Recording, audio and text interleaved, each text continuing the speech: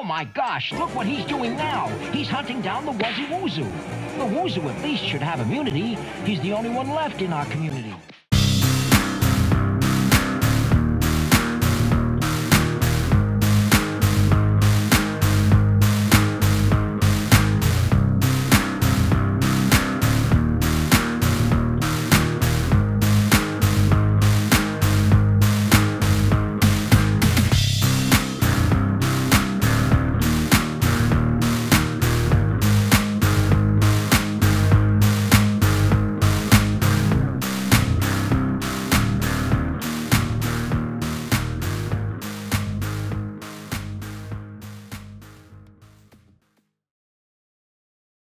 Hey gang, Uncle Todd here, along with Sonny, and we're up to our second special for this Halloween.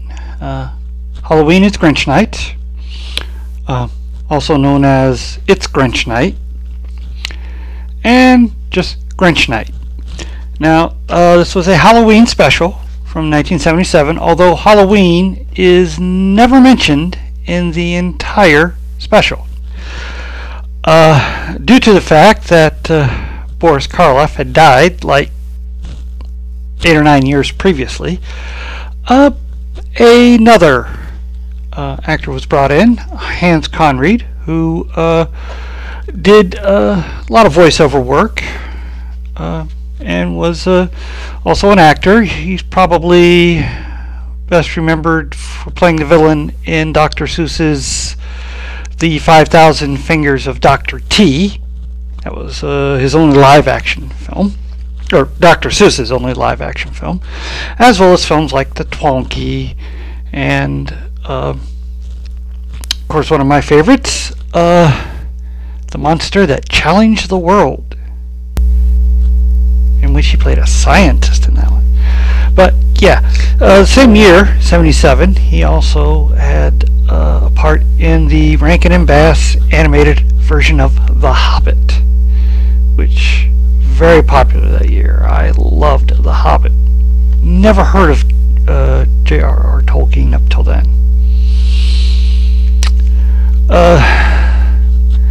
And of course, like previous specials, this one has a lot of music. There's also, I think, 9 songs in this, and it's only like a 25-minute half-hour show. It seems to be a prequel, but I'm not sure. You'll see as we go through it. We get Whoville, and they notice a sour wind is coming in, and that's bad. All the Greek grumps start a-growling. And that growling and that howling runkles and grunkles up the pond. Howling and that growling, that always disturbs the Hackencracks. And the Hackencracks start a-yowling. And the yowling then always irritates the Grinch. And then that Grinch starts in a-brawling. Well, of course, the Who's of Whoville have a normal reaction to all this.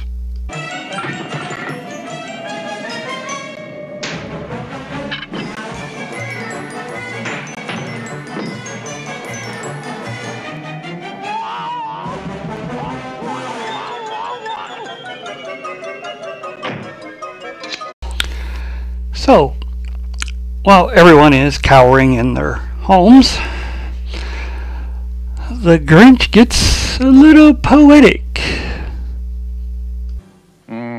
It's a wonderful night for eyebrows. After proclaiming it being Grinch Night and pontificating about all the nasty things he's going to do, he then calls everyone's favorite character. Max, go bring the paraphernalia wagon.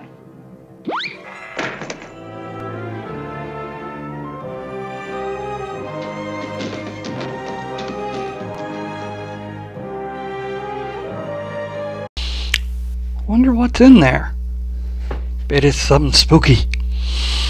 Well, while the Grinch and Max are heading down the mountain, our main Whoville family called to check with the, what's it called, the Grinch alarm system. Your Grinch alarm warden, Sergeant Samuel S. McPherson. It is my duty to inform you if conditions improve or if they worsen. I have infiltrated his territory, keeping sharp eyes upon this schnook. And I'm focusing my focusella to take still another look. Oh, it is terrible. The Grinch is destroying all the plants as he goes by and going after animals. In fact, he's chasing the last Whoville in existence. But things don't quite go the way the Grinch hoped.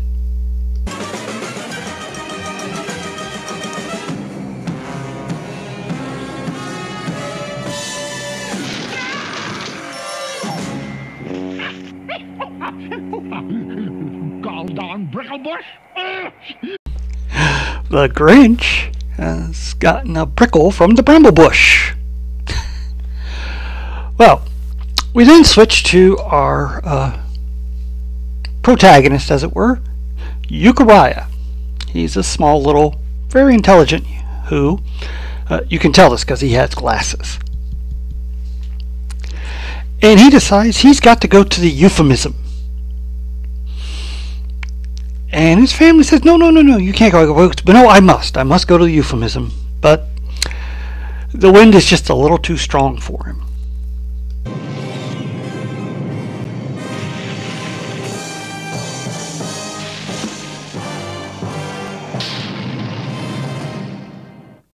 Pretty strong wind.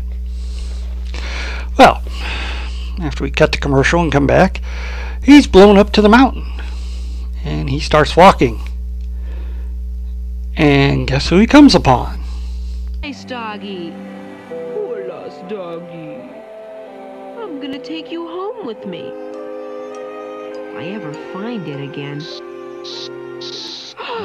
Brickleize me, will they? I'll brickleize the entire township. Of course, the Grinch takes notice of Euchariah.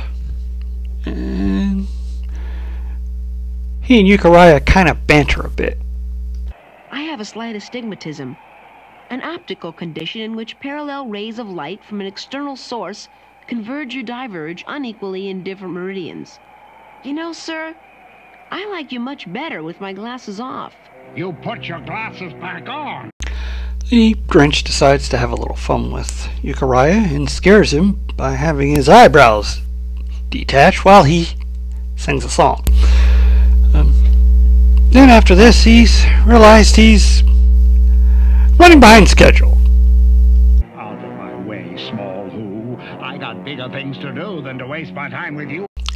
It's at this point Euchariah decides he's got to stall the Grinch to keep him from getting to his family and the rest of Whoville. So he kind of improvises.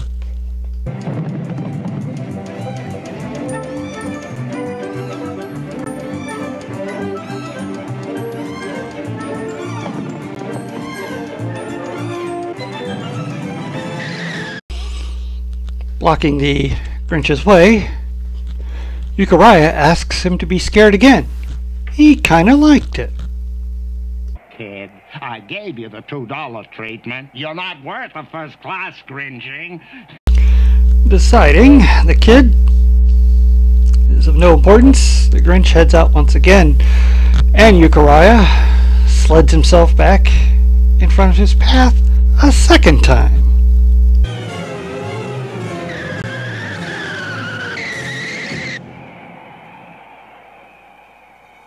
Okay, you asked for it.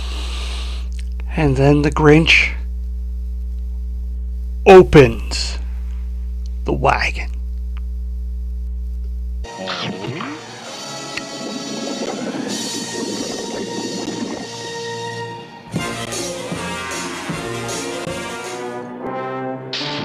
Enjoying yourself? Take a little more.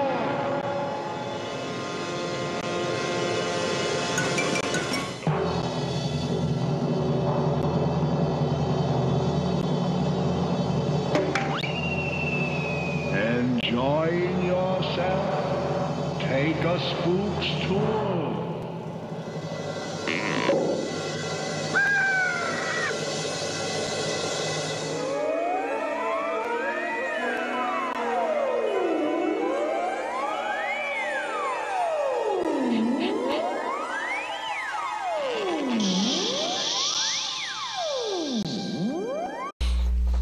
Sorry I couldn't show you most of it. A lot of singing. But if you've ever seen the old Warner's cartoon Porky in Whoville, or some of those 60s films, the real psychedelic ones, kind of like that. Well, after his travail, Euchariah has noticed something.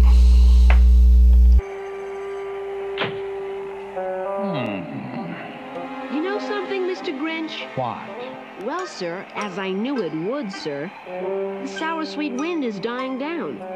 No wind ever blows forever. Yep. The Grinch has been outsmarted.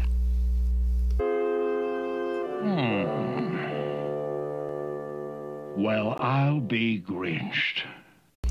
With no wind, the animals aren't upset. And if they're not upset, the Grinch isn't going to be irritated with their noise. So, he has no choice but to return back up to the top of the mountain. And then, it takes an odd twist. Come on, Max, turn this wagon around.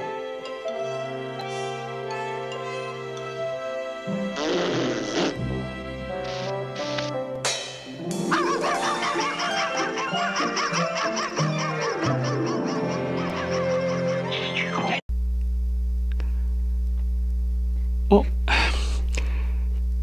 now this is confusing, because if this is a prequel to Grinch Who Stole Christmas, Max should still be with him because he's in that one. And if this is a sequel, what turned the Grinch bad again? Or did Max feel bad about leaving the Grinch and went back so that he'd have the... I don't know. Anyway, the Grinch starts his way back up the mountain when he has an epiphany. I'm sure gonna miss that Grinch Night ball, but that wind will be coming back someday. I'll be coming back someday. And then, as we head towards the end, all the folks of Whoville sing in celebration that the Grinch has left, and Euchariah and Max are made heroes for what they did.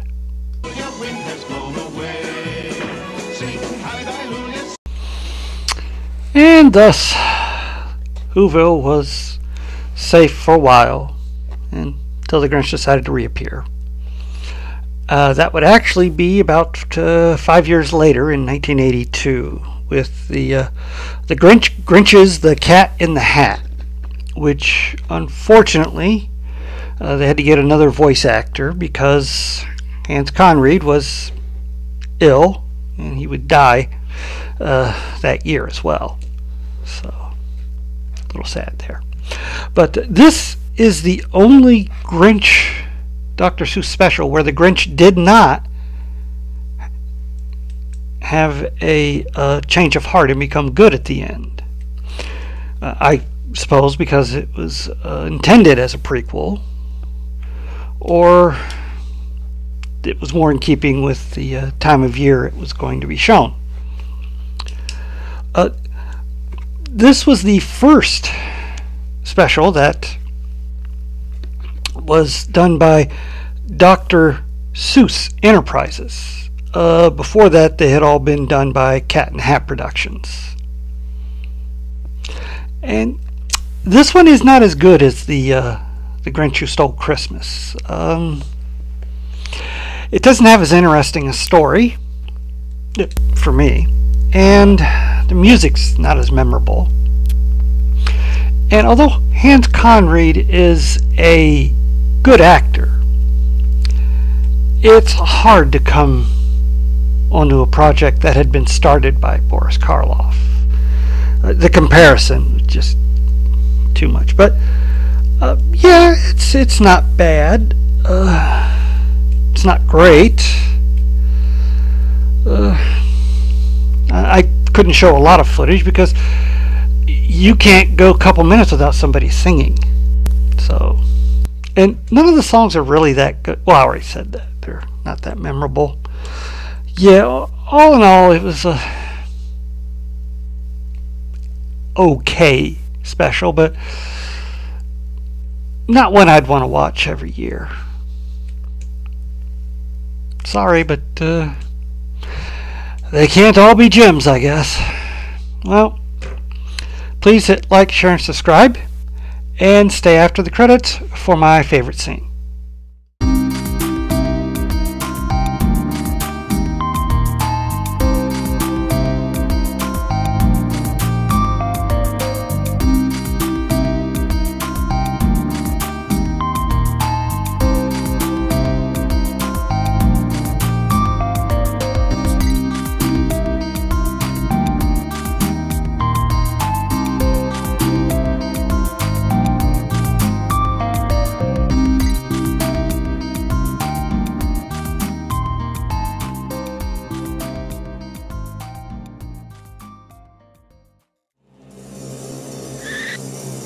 I missed one.